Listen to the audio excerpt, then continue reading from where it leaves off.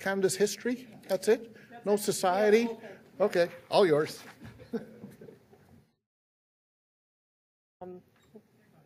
Just put you on this. Okay.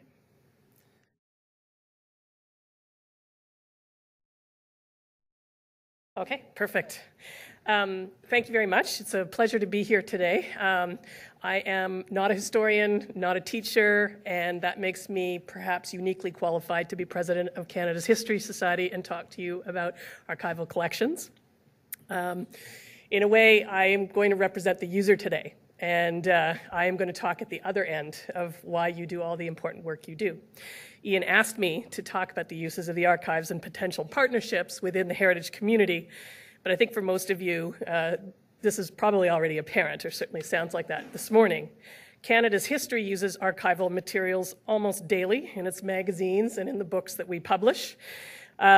We also do that through our Heritage Fairs programs, where students across the country are discovering their local archives as the best source for finding that, gee, I didn't know that story, that gives them a leg up on the competition.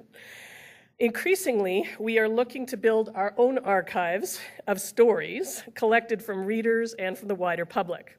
Canada's Great War Album is a book coming out this September that features never-before-seen photographs and letters from the collections of Canadians about their families' World War I experience. Our future focus will be putting it all together. Here's another photo and image from that book. Connecting research, classrooms, community, and personal experiences together. For example, here you'll see that there's a picture of what it was like in the trenches. In the Canadian Great War Experience, which is a project we currently have in development, students from across the country will research the men and women who served from their own communities. They will carry those identities to a 5-day experiential learning event in Ottawa, where, among other things, they will simulate a day of regular Army training, spend 24 hours in a trench, and culminate their experience with a service medal presented by the Governor General at the Canadian War Memorial.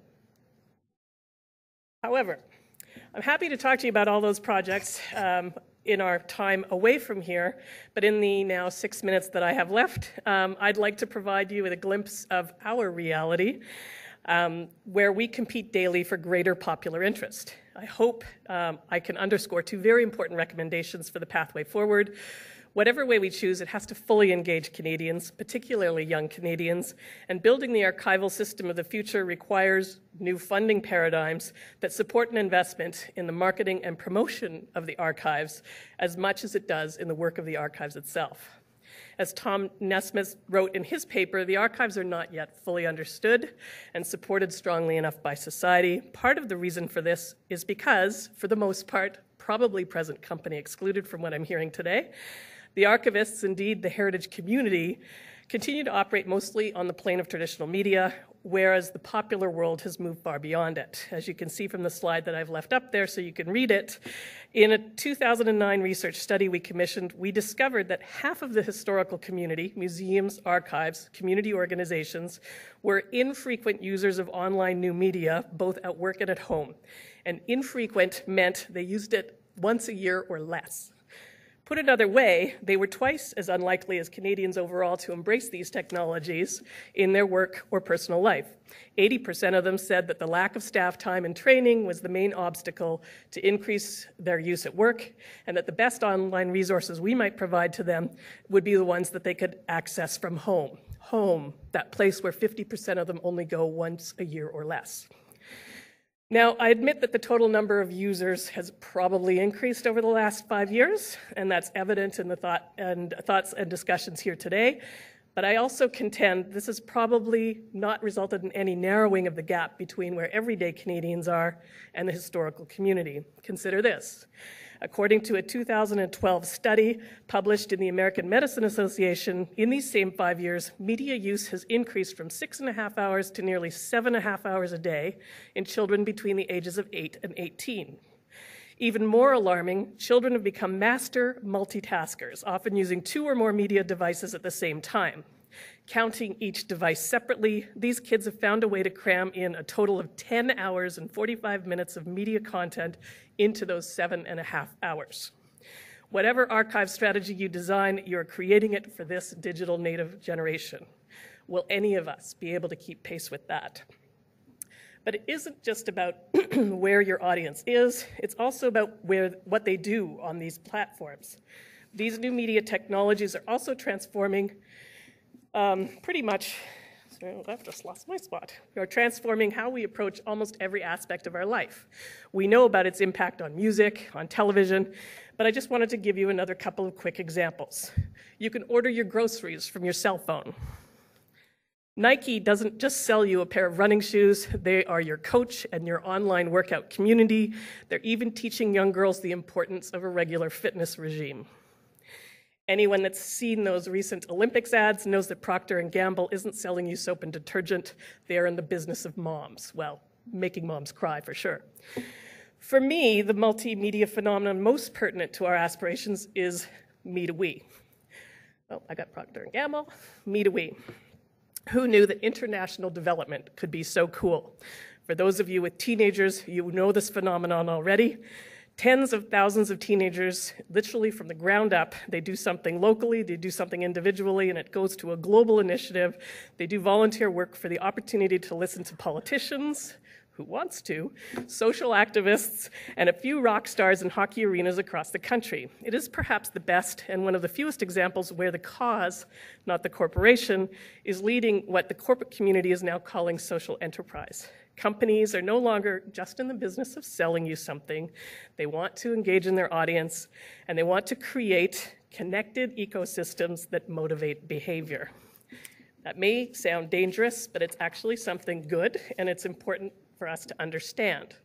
History and heritage have the potential to be the next Canadian social enterprise just because of the constellation of significant anniversaries ahead of us.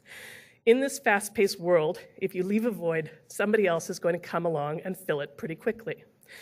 Indeed, a quick Google search of Canadian history website returns over 525 million options, but nothing stands out. It's like 120 TV channels, but nothing's on. Ian Wilson has thoughtfully laid out the breadth and depth to which archives are being used online, but no one recognizes any of this as archival work. They don't even know what an archives is. Similar to Jack Jedwab's survey findings, our own revealed that more and more people are turning to the web when they're looking for history information, and 53% cite Wikipedia as their most popular website.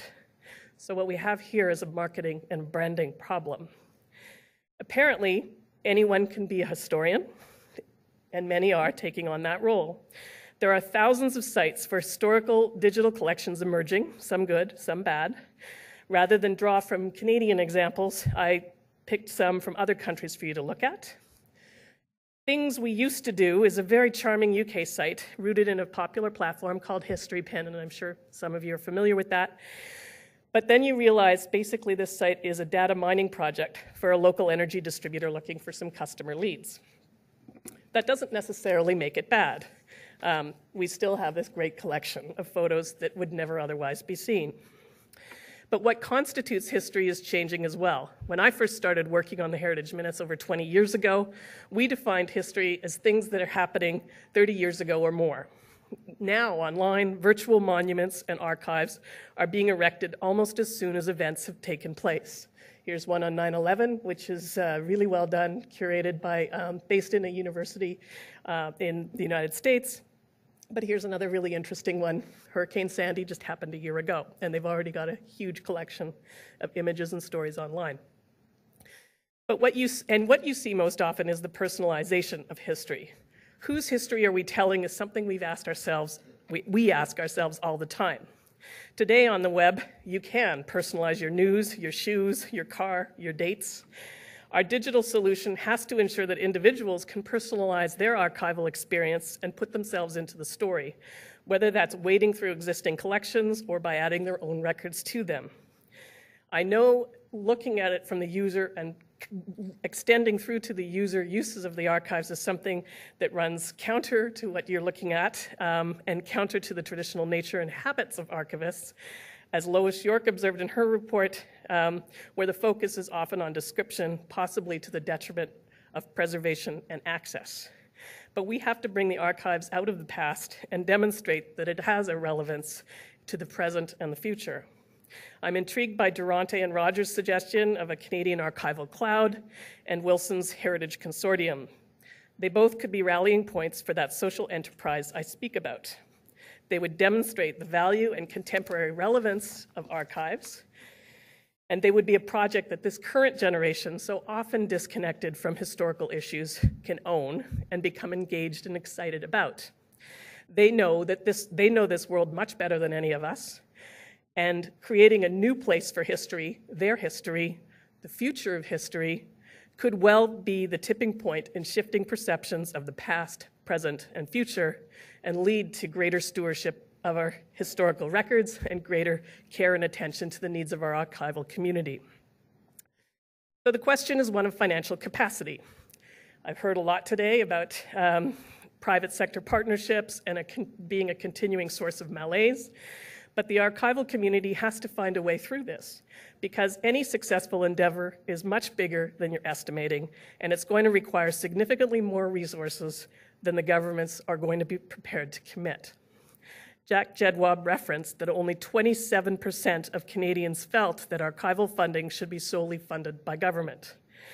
Canadians are growing accustomed to a larger role by the private sector in social causes, and as you may have noticed from all the examples that I've shown you today, the most successful ones are not government-led. Perhaps it is the offset to all this mass customization, but consumers, Canadians, are growing more demanding in their desire for more meaning, more connectedness, and more belonging in their daily lives. That's what corporations are responding to, and they're made up of individuals as well. They're looking for partnerships that can help them create that social call to connect and take action to make change. So here's our opportunity. Over the coming 5 years, Canadian history will be the cause célèbre, not just for the country, but also for many companies older than Canada who are celebrating milestones and anniversaries of their own. Our banks, breweries, newspapers, insurance companies, and our major department store all have a stake here. They also all have archives of their own. None are publicly accessible online, and they're concerned about their future records as well. And they all have a desire to be part of exactly this type of social enterprise. Putting that together requires a much more concerted investment to promote the purpose and the capacity and the expertise of the archives themselves. Canadians are indeed concerned about the future of the past and the future of their records. They need only consider their own personal habits regarding documents, letters, and photographs to have a grasp on that issue. But they have not yet been persuaded about the role the archives might play in resolving these concerns. The archival community needs to seize this opportunity for leadership. But you have to think collectively, and you have to think differently. Someone once told me, in the world of fundraising, it's not about your lawn, it's also about their grass seed. People, and it's people who run companies, and people who run governments, and individuals, I think, that would rally behind this too. People want to support solutions and opportunities. They do not want to support problems. I know that Ian is deeply concerned that we focus on ideas that are realistic, and I know all of this may seem overwhelming and fantastic relative to the many immediate tasks and pressing concerns that you have, but this too is reality. This is the world we're all living in, and the place of history and archives in it is largely hidden and misunderstood. In this world, you're going to have to think big. You're going to have to be bold. We have to find our place in this world, or the gap between the present and the past will become so vast that the world of history will be completely unrecognizable.